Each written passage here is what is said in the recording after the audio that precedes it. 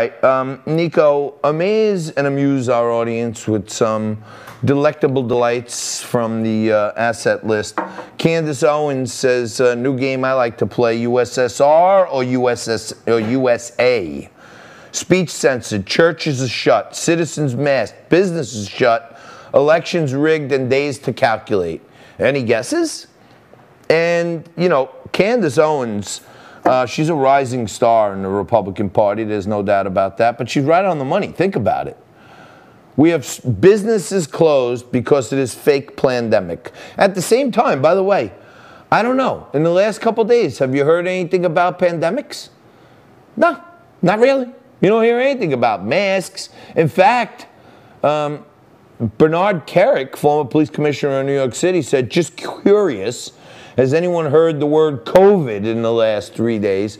That was the Democrat excuse for paper ballots. Now they don't need the excuse no more. So that's why they kept saying, COVID, COVID, COVID, COVID, COVID, COVID, COVID, COVID, COVID, COVID. Why was it all about the COVID?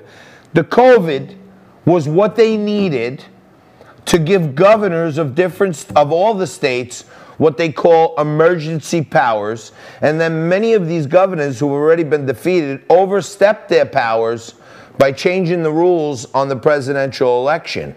And it was a pretty sharp plan they came up with. Does anyone really believe Joe Biden shattered Obama's 2008 numbers? Does anyone really believe that he did that mostly in big cities? Come on, man. And I got to agree with him. This is fracking crazy. It's absolutely crazy that these governors have taken state law and thrown it in the trash because of a pandemic. And by the way, the CDC, the Center for Disease Controls, on Tuesday came out and said, it's okay for people to go to the polls and vote in person. We need participation in the elections, just social distance.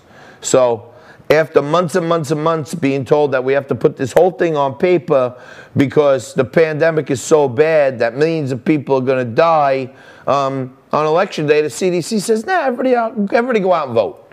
And at the same time, in Detroit, Michigan, in Philadelphia, the corruption capital of the world, in Atlanta, another corruption capital of the world, where they got blue mayors that control the election apparatus, they're counting votes on their own sweet time.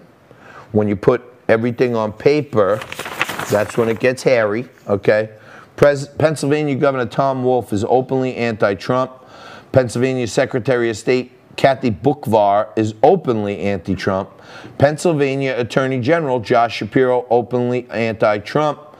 Are you surprised Biden is all of a sudden in the lead in Pennsylvania? And no, it should not be a shock to anyone out there that Detroit, Philadelphia, Atlanta, and now Nevada are 4 of the final states final cities that need to come to the table with their ballots. And Friday after Election Day, they're still not done counting, but they're waiting until like 5 o'clock today. Trust me when I tell you, listen to Uncle JT. They're going to send everybody away for the weekend with the big news around 5, 6 o'clock today. Joe Biden is the projected president-elect. He's won Georgia. He's won Pennsylvania. They're going to reverse Arizona and give it to Trump, but Joe Biden's still over 270. He's the new president. Donald Trump should step down. And we're going to get told all weekend by these freaking crazy leftists on the mainstream media that Donald Trump needs to be a good little boy and step down and have a peaceful transition of power. We ain't doing it. And Matt Gaetz, more and more, it seems the dead vote swung overwhelmingly for Biden. Now, keep that up for a minute, Nico. This is funny. This is Congressman Matt Gaetz throwing something out there, a little tongue-in-cheek.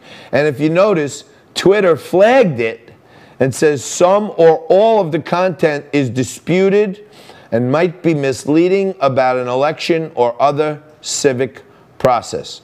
JT Lewis said, I tweeted out 3 videos of clear and obvious election fraud. Twitter's deleted each of them. Twitter is interfering in the election. If you remember from the day Donald Trump took office, all the Democrats were screaming about election interference, about election fraud. The Russians were helping. The Chinese were helping. They all wanted Trump to win.